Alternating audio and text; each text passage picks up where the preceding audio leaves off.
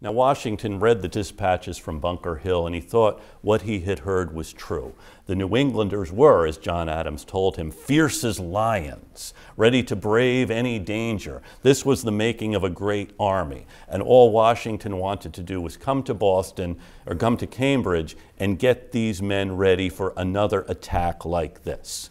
Let the British have another victory like Bunker Hill. The British public would withdraw its support from this war effort and force them to give up the war.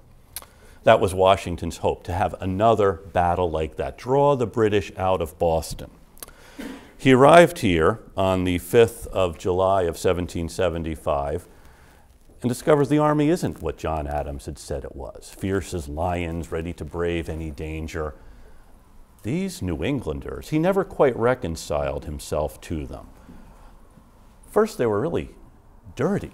They didn't bathe very often, and they didn't have any order. Worse, they didn't know how to dig latrines. You have 20,000 men living in these camps between Cambridge and Roxbury, relieving themselves wherever they felt like it, which is actually going to be a disaster for an army, if you think about it. I see you're shocked at this very idea. They don't listen to orders either.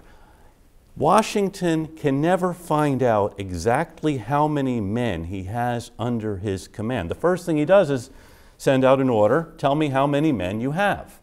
And, well, you would think these guys work for the Registry of Motor Vehicles.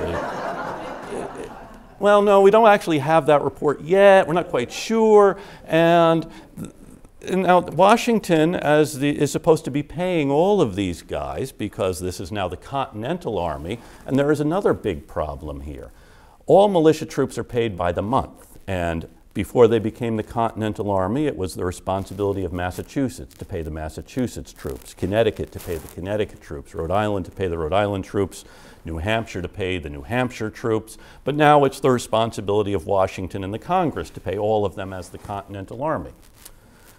Well, you know what? Massachusetts troops are paid by the lunar month, not the calendar month. So if there happen to be 2 full moons this month, we get paid twice. We get paid when the moon is full. Now, if it happens to be a full moon and we get paid and the guys from Connecticut don't, they go complain to Washington about how come those guys are getting paid and we are not? This is a difficult thing. Also, in Connecticut, the regiments had 1,100 men. Massachusetts, they had 900, 1,000, so if you want to transfer men, very difficult to do. These are difficulties Washington finds here. He does find some officers he likes and some reason for hope here. Actually, one thing he finds that's really troubling, they miscounted the amount of gunpowder on hand. When he arrived, they said, we have 300 barrels. A week later, they say, you know what? We forgot to deduct how much we used at Bunker Hill.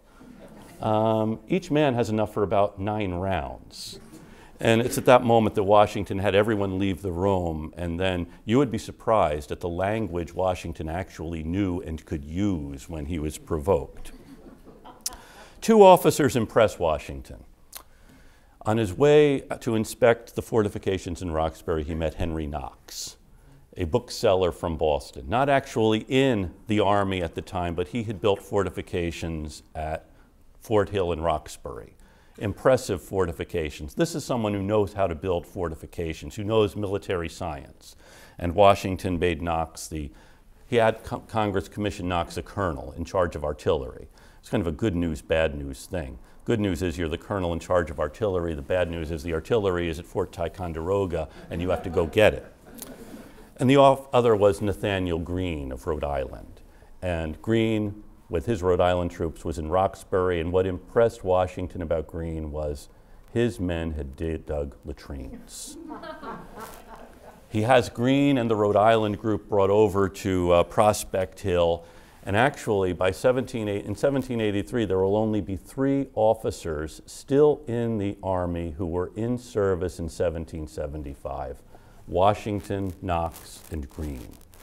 And Knox does go off to Fort Ticonderoga and brings back the artillery by oxen. Oxen drag this artillery, 90 pieces of artillery across Massachusetts, and in early March it's put on the top of Dorchester Heights in what is now South Boston.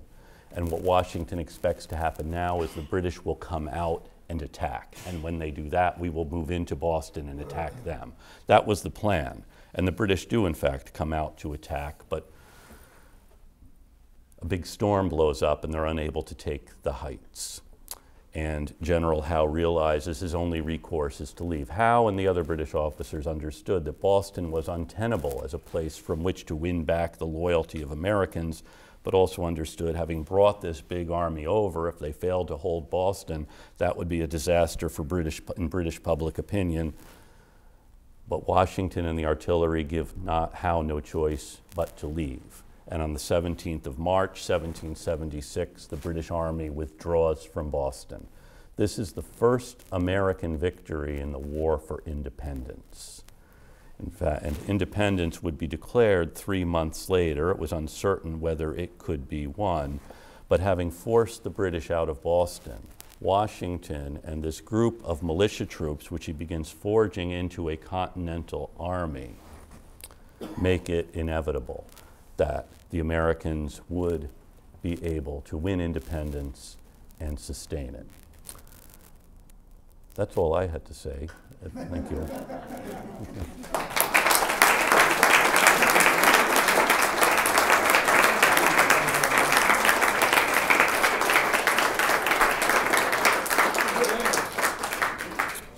Did you want questions? Yeah, you can take questions. Just it is 7:20. All right. So how about we ask questions over libations? Over libations, I will be happy to answer questions. So thank you.